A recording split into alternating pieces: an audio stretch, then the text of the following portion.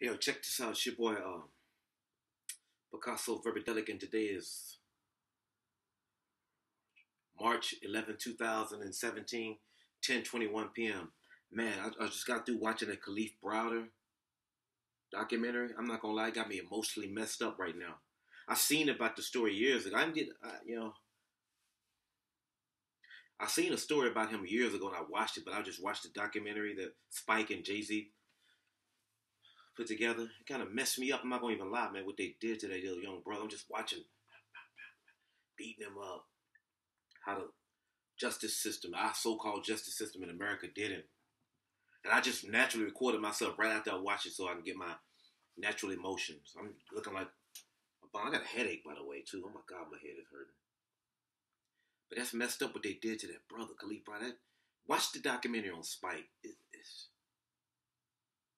all the interrogations and putting you a little kid. I know they try to say he did this when he did that when he was young. You have to watch the whole documentary, but man, they messed that dude life up. And you could just look in his eyes and see the pain and see he wasn't all the way there. And I was even reading about his mother. She passed away a little bit after meeting Jay-Z of a heart attack. The whole story just messed me up. I seen it, like I said, years ago, from like a couple years ago, maybe 3 years ago. I don't remember. I didn't never know it was that in depth how they went inside his life story, how he evolved from being like adopted or whatever by the lady. I can't even get my words right, man. I know a lot of times people think that as black men that we want to we want somebody to pat us on the back, and we trying to make somebody feel sorry for us, but it's messed up what they did to that little young brother. I could see him in his eyes just watching his interview. I watched all the news clips. I've been just gorging on it, so I can just, I don't know, it just got my attention. Even before Jay-Z, but it really got my attention when I seen these little, just like, I don't know, something about it just pulled me in. I don't know, something about this little guy just pulled me in. I don't know what it is, but it's something about it. It just moved me in, just make me just want to just know more and investigate and just wonder just how many other black men and any other humans is going through the same things in prisons across the world. I'm going to be honest with you. I'm a grown man. I'm not cut like that. I couldn't even make it in them circumstances on Rikers Island or none of that. None of these prison systems. You got to have a special kind of mentality to sustain in that environment. This 16-year-old kid they put it on. With grown men, they were beating him, stomping him out. Guards beating him, stomping him out. It's a bad way to go. Then he killed himself. His mother had to walk in and see that. Just, if you get one thing, I hope that one thing people may get from this documentary, or just, especially the older people, is have more compassion. It's like Trump and Mayor Giuliani, all the people that's in charge, who just compassionate. They so far ahead in life, and so not far ahead in life. They so out of touch that they forgot to have compassion and love. I'm not saying everybody in the world is right, but we treating dogs and cats better than we doing humans. The people in charge, they don't care, just compassionless. They don't, and I guarantee they don't even care about him being dead. They don't care about that.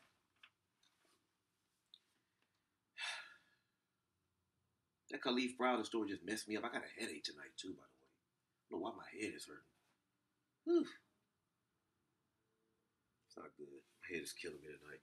But I had to just speak on that because I wanted to convey the natural energy that I felt right after I watched it, just a bevy of emotions. You have to have compassion. That's something that we don't have in the world no more. Nobody cares no more. Even these people are hired, even the guards that's hired to work in these prisons, they don't care about these people in prison. They're just animals in another number. That's their job. I felt bad just watching his family, his mother. Just even this, it's just a good job they did, Spike and Jay-Z, with the editing and the directing. The whole thing is just emotional. But I don't want to look like I'm looking at for it. I look at it really to learn this story because I think it's a story that need to be told now. And I thank Jay-Z for doing this. And I don't know Jay-Z. Never met him. Probably never will. I've been backstage with him a couple times a long time ago, but I never just officially met him. But I think he did that from the sincerity of his heart because he want. Sometimes as a man, something ain't about the money. Sometimes you just want to help people and be a conduit to convey the message. That Kalief Browder story messed me up. But I'm still drawn to it. Even though it's something, I'm my heart beating when I'm watching it, even though I know the brother's gone. But I'm like, definitely they got live footage from surveillance cameras. Beating the boy up, they just beating him up, putting him in solitary confinement. This guy, when he got out of prison, his mind was still in there. His mother said he was just walking around in a 4-block square around in a driveway. Interviewed his friends. They just dug so deep into his life, them and the judicial system. And it's just a shame that brother had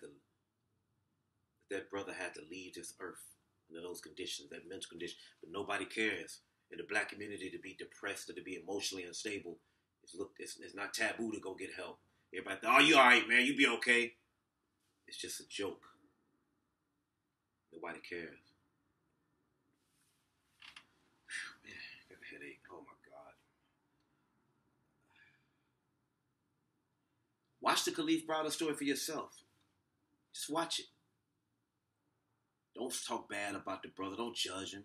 Understand he was a kid, and he died. He was 22 when he was a kid, 16. The average grown man. I see a lot of these artists, a lot of brothers playing like it's all cool to be tough. The average brother can't even sustain in them circumstances, especially prisons like that. They call it Rikers Island the Guantanamo Bay, America. You know what that is, Guantanamo Bay? It's not a joke. These are humans. We treating animals better than we doing humans. So, thank you, Jay-Z.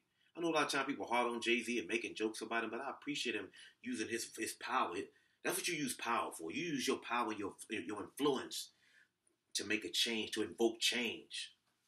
I don't have much power, Jay-Z, but I'll use my little power that I have in Dallas. Not a lot, but I have a little. Maybe probably like 40, 50 people may see this, and I'm cool with that. But to try to invoke change, you just can't treat people like that's a kid. Rest in peace, Kalief Browder.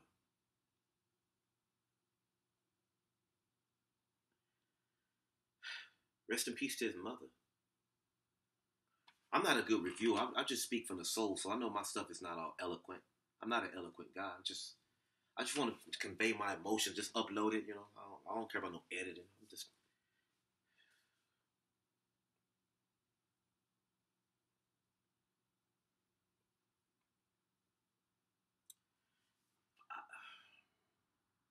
When I was young, I thought I didn't have compassion, but as I evolved and metamorphosized as a man, I'm like, did you just do a human being like that? This guy's dead. Nobody cares. Even the people they don't care. I know they don't. They probably hoping Spike TV don't even run the show. But I hope Spike run this show forever and ever and ever and ever and ever. And I hope they forever haunted by the people that done it to the brother. Rest in peace, Kalief Browder, and rest in peace to his mother. Was like Verdine, something like that. I forgot her name. Rest in peace to that sister. Imagine as a parent, you walking in. You already know your son is not right because you know your kids. Even though your kids may not think. But if you're a little in tune to life, you know your kid ain't right after such a traumatic event. You walking in and you see your son hanging from an air conditioner cord, they say. Oh my God.